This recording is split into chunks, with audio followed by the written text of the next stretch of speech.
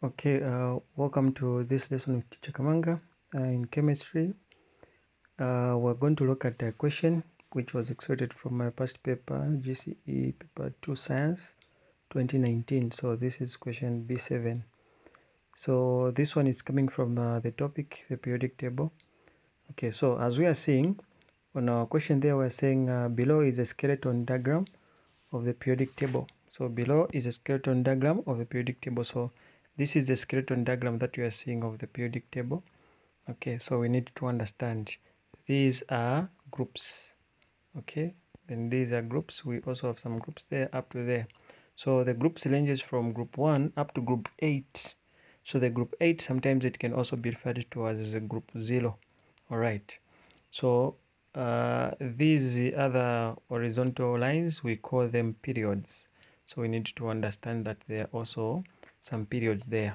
Okay, so that is how the periodic table mostly is arranged, and in most cases it contains about 105 elements that occur naturally on the F class, and also there are some other elements which are just man-made and were named after some names of the people who made them, and also maybe some names of the countries which were discovered from. Okay, now what we need to understand is that this skeleton that we are seeing, we have some parts that are a major of interest to us as we are answering this question.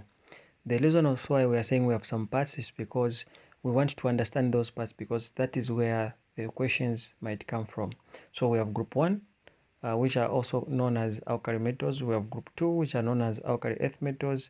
We have this X, this is where the transition elements are.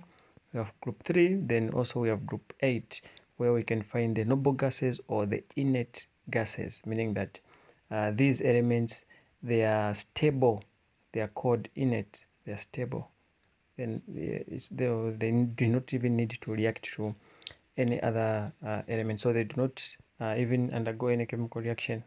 Okay, so the first question that we are seeing here is saying give name of the region marked X on the periodic table. So the name of the region marked X on the periodic table, like I've mentioned, is transition elements. Transition elements. Okay, so elements. So that is the transition elements. This part contains the transition elements. So most of the transition elements, they have variable valences, and also they have variable oxidation states, including they have the high melting point, high boiling point. They also have high densities. Okay, so those are just some of the chemical properties of the same. All right, now let's proceed to our question. We come to the B part. We're saying give any two general properties of elements found in the region marked X. So the general properties, like I've mentioned, they have high boiling point, and also high melting point. Okay, we need to understand that. That is the first one. And the second one, we can say they have high densities. Okay, high densities also, it is another general property. All right, we come to see we're saying state any two uses of the element found in the region marked S. So the uses is number one, these elements, most of them, they are used as catalyst. So that is the first use. They are used as catalyst. So the reason is very simple, because most of them, they are able to have advantages in terms of to speed up some of the reactions. Then also another one is that these transition elements, they are used also in electrical cables.